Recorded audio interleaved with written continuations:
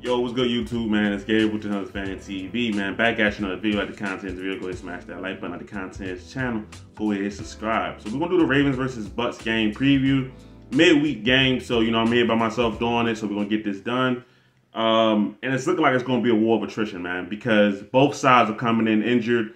The Bucs seem to have a lot of injuries going on. So we're just gonna go through the Bucs injuries real quick before we get started.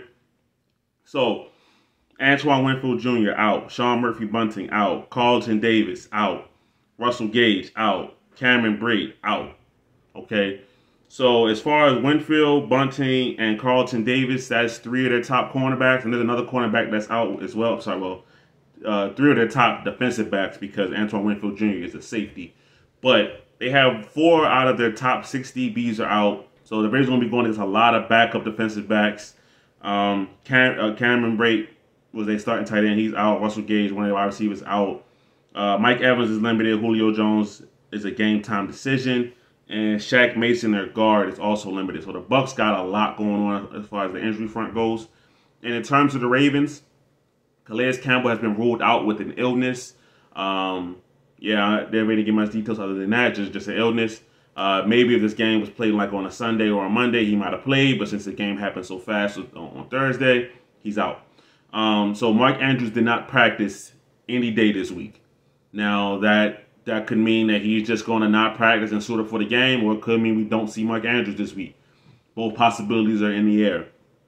All right. Now, as far as everybody else on the Ravens injury report, was questionable.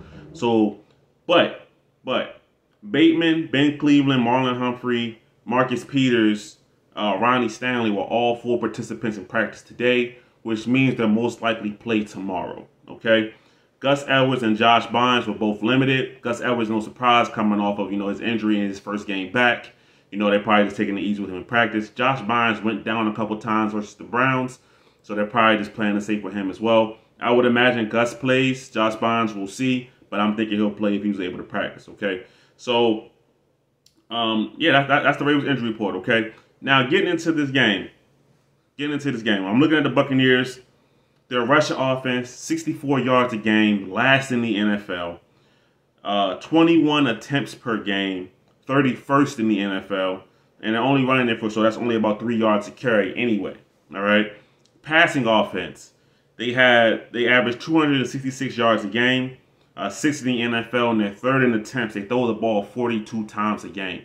So this Buccaneers offense, even though it's going to be limited as far as not having like Russell Gage and they might not have Julio Jones, they're still going to have Mike Evans out there. They're still going to be a potent attack because Tom Brady's at the helm. Now we got to say this.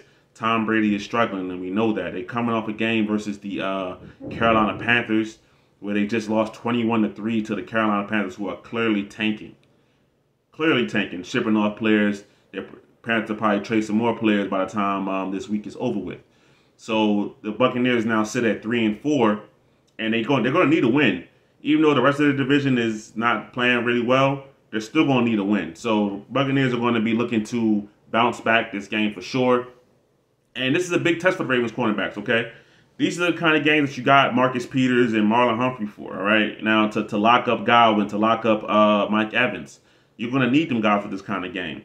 But also the defensive line. We saw Justin Houston come back last week, play a limited amount of snaps, but play dominant in them limited amount of snaps. Calais Campbell being out is a miss, but I'm not as worried about that just for the simple fact of the Ravens have Matabike. They got Travis Jones.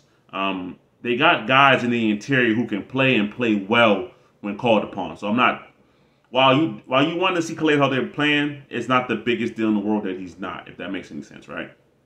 So you want to see Owe get after the QB. And also, hey, Patrick Queen. Patrick Queen is one of the best blitzing linebackers in the NFL, and you want to see him keep progressing and keep doing things like that. And also, he's just playing well as an overall linebacker in general. All right, dropping into coverage, stopping the run. We saw him blow up 2 runs in the backfield versus Kareem Hunt. But for this week, his skill set's going to be really tested as far as what he's going to do back there in coverage, all right? If you know anything about Tom Brady, he lets them pick on a mismatch. So if he feels like he can pick on Patrick Queen in any kind of way, he'll probably try it. That's up to Queen to step up to the task and really handle that, okay? Now, for this Buccaneers offense, we know what they have. So, like, Leonard Fournette is a threat in the backfield, but he's been kind of relegated to a pass catching option just because the Buccaneers offensive line is so decimated, so bad, just from the start of the season pretty much. They had multiple guys go on IR and miss the season. So the Ravens, they can't allow this Buccaneers team to run the ball on them. Now, they don't run the ball a lot, right? So when they do, you have to stop them, okay? If you can make the Buccaneers one-dimensional, like any football team, it makes the game easier because you know what's coming. So the Ravens, even though the Buccaneers don't run the ball a lot, they cannot fall asleep and let this run game get going. And now you have to worry about multiple things. It's something that you probably wasn't even fully worried about coming into the game. And now that's all of a sudden that's getting going. So they can't fall asleep on the run game. They got to still be prepared, all right? Now, on the flip side of things, let's see. The rushing defense for the Tampa Bay Buccaneers is they give up 118 yards a game, which is tied for 16th in the NFL, so dead middle. But the strength of their team, 190 yards a game allowed in the passing game, which is 6th in the NFL. So a top 6 passing defense. But as we just said by the injury report, 4 of their top 6 DBs are going to be out of this game. So the Ravens are not just playing backups; they're playing the backups backup. Okay. Now, we know that last week that Lamar Jackson only threw the ball 16 times, and we know that he probably wasn't too happy about that. But, you know, that game versus the Browns was an all-around effort as far as not making enough plays. You could say it was bad play calls. It was some poor offensive line play when it came to blocking on the D ends. And, you know, maybe some bad rush wide receivers as well.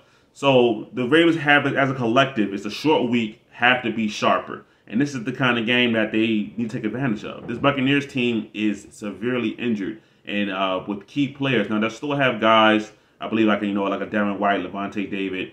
They still have good players on the field, Vita Vea and things like that. But the Ravens have to be able to take advantage of this team and win this game. Okay. Now last week, like I said, versus the well, not even last week, a couple of days ago, really, but versus the Browns, you know, the Ravens ran the ball 40+ times. All right, now. Will we see that again? It's possible. This Buccaneers rushing defense is in the middle of the pack. So we know what Greg Roman can draw up in the run game, and we can see a lot of more rushing attempts than passing attempts. That's a very real possibility, right? But also, they have to be able to get this passing game in rhythm. Last game, Lamar Jackson had, I believe it was close to 5 or 6 pass attempts, and we're talking about deep into the second quarter.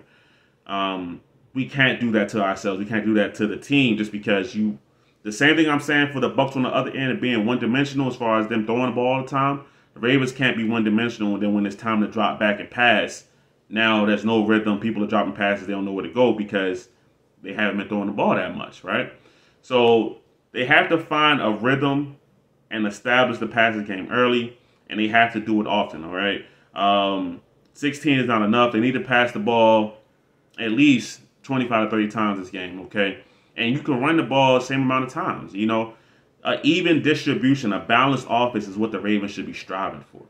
And just out of whack, 40+ runs, 16 passes is not the distribution that they need, okay? Now, as far as this game, I'm looking at the wide receivers, honestly. Especially if Andrews is down and can't go, he did not practice, like I said, this entire week. If he cannot go, that means more likely Josh Oliver is going to get the start at tight end, okay? Now, Josh Oliver is a fine tight end. You know, he's doing well as a tight end number 2, but as a lead guy, I don't know about that.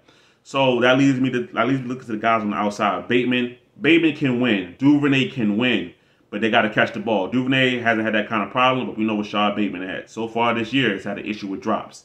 Now, versus this Tampa team, Carlton Davis is out. Sean Murphy-Bunting is out. I know for a fact that's their 2 top corners, okay? Antoine Winfield Jr. is a top safety in this league. He's out. There are going to be matchups. There's going to be plays and opportunities for them to make. And when their number is called, they got to help their quarterback out to catch the football and get open when the time is needed. So those are the guys I'm looking at on offense. And honestly, we've been saying it for a couple of weeks. You know, it's time for Lamar Jackson to have a Lamar Jackson kind of game. He just hasn't seemed to be in rhythm really for the last couple of weeks. So if he can get back to that, the Ravens should be able to win this game. Like I said, this Buccaneers team is lost to a Panthers team that's tanking. They seem out of whack. They seem out of sync. All right. They're 3-4. You know, you would think that last week they would have ran over the the Carolina Panthers, and they didn't. They fell completely flat, all right? The Panthers aren't, every NFL team has some talent on it, but the Panthers are a team that's trying to get rid of a lot of their talent. So the fact that they lost that game kind of says a lot about where the Buccaneers are right now currently in their season. And the Ravens must take advantage of that, okay? So as far as offense, like I said, the big X factors I'm looking for is the wide receivers. The top two guys, can Bateman and Duvernay get off? As far as the defense for the Ravens, I think I already named them, Patrick Queen. But really, I'm looking at the two guys on the outside, Marlon Humphrey, Marcus Peters. Can they lock up a Mike Evans? Can they lock up a Chris Godwin? And really make it hard for Brady and make him have to throw the ball to somebody else, okay? This pass rush is going to have to get after the quarterback. This Bucs offensive line is not good. Now, Brady might get rid of the ball quickly, sure, but this offensive line is not good. So the Ravens have everything that they need in place to win this game. Now, we know last time the Ravens played on a Thursday night game, last year, it did not go well.